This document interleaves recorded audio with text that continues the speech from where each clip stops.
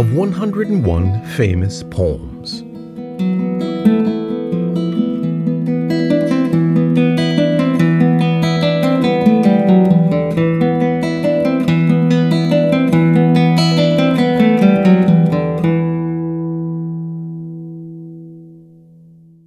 The House by the Side of the Road.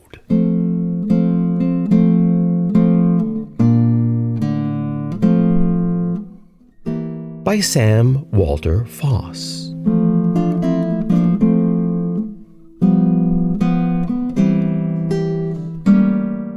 Spoken and with commentary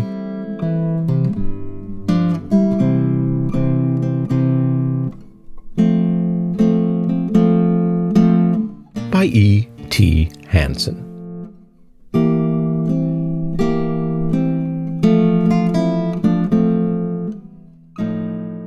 There are hermit souls that live withdrawn in the place of their self-content. There are souls like stars that dwell apart in a fellowless firmament. There are pioneer souls that blaze their paths where highways never ran. But let me live by the side of the road and be a friend to man. Let me live in a house by the side of the road where the race of men go by.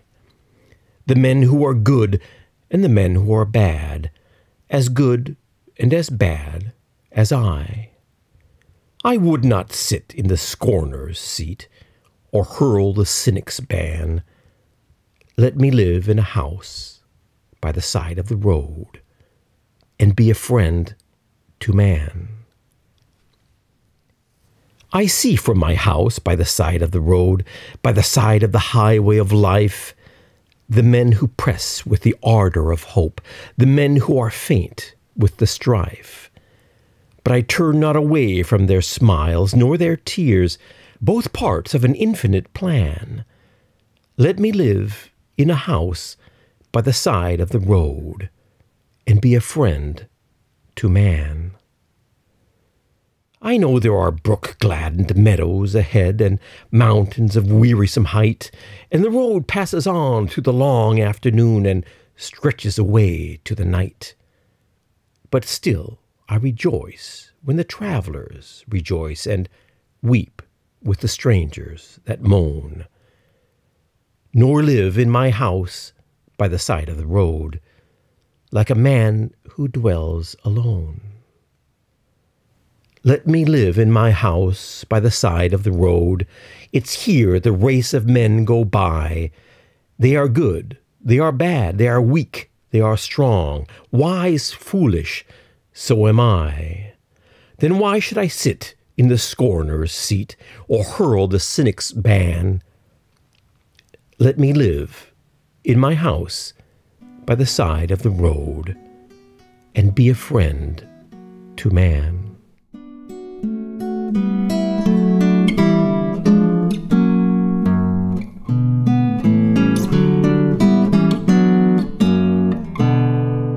How not to be a Puritan.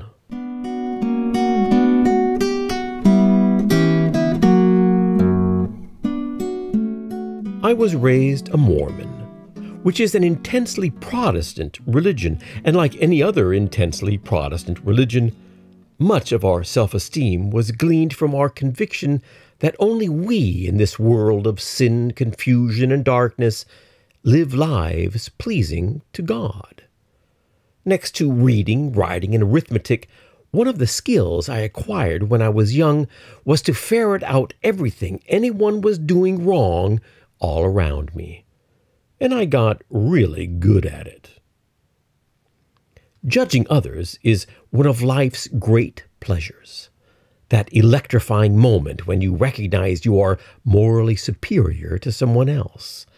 The delicious empowerment of knowing your own behavior is almost godlike by comparison. That blissful state in which you forget your discontents and all is right with the world. When I left the church, I thought I was leaving all that behind, but the opposite was true. The love of judging the sins of others was even more prevalent in the non-religious world. It just had different sins. Now it was all about having the wrong political opinion, or saying the wrong words, or telling the wrong joke, or not being quite as socially skillful as you ought to be. Society today is caught up in an all-out war of judging everyone else. I remember the first time I encountered the phenomenon of vegan punks. The original punk movement was all about rejecting society with its hypocrisies and superficial obsessions. It was about giving the middle finger to the entire world and not accepting its oppressive norms and rules. One day, in a time when punk was dead in most of the world, I encountered a modern-day punk in Germany and asked him what being punk meant to him. That set him off on a rant about post-colonial oppression, the evils of capitalism, the hypocrisies of America, animal rights, and his fervent belief that only veganism can save the world. When I had finally escaped his grasp, it all came back to me, my entire childhood. All those Sundays in church listening to a litany of sins the world was guilty of and all the rules we had to obey to get to heaven. And I realized this punk would have made a great Mormon. It feels like we've come full circle. Like today, we are the reincarnation of the very first culture we brought to the North American continent, the Puritans, who built a strong religious community based on judging each other, but a community that was doomed to destroy itself. I was far into adulthood before I realized that this habit was crippling me. I could no longer see men and women for who they were. I could not talk to them naturally. There was a wall of condescension, distrust, and fear between us. Judging is a hard habit to kick, but I do my best now, and on those days when I more or less manage to see the world around me without judging, it immediately becomes a far more interesting and colorful place. Where others see racists and sexists and reactionaries and the uninformed and ignorant, now I see honest, intelligent people with fascinating life experiences and philosophies. Human beings with a deep well of humanity and a unique sense of individuality that I otherwise would have missed. I look at the people vilified as old-fashioned and out of touch, and I see a wealth of experience, love, and wisdom. I look at the young people with their strong convictions, and I see an exhilarating enthusiasm for creating a better world. In the criminal, the outcast, the enemy, I see the unique, the wonderful, and the tragic. Even when I look back at the religious world I left behind, I see my former compatriots differently from the years immediately following my departure, as good people sincerely struggling to make their lives and the world a better place. It took me a lifetime to see how poor a life is that is built upon judging, and how rich, joyous, and fulfilling life can be when you try to look at other human beings as, well, as human beings.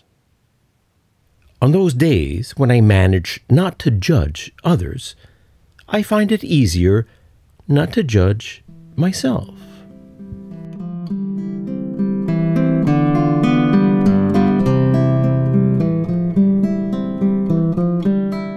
About Sam Walter Foss.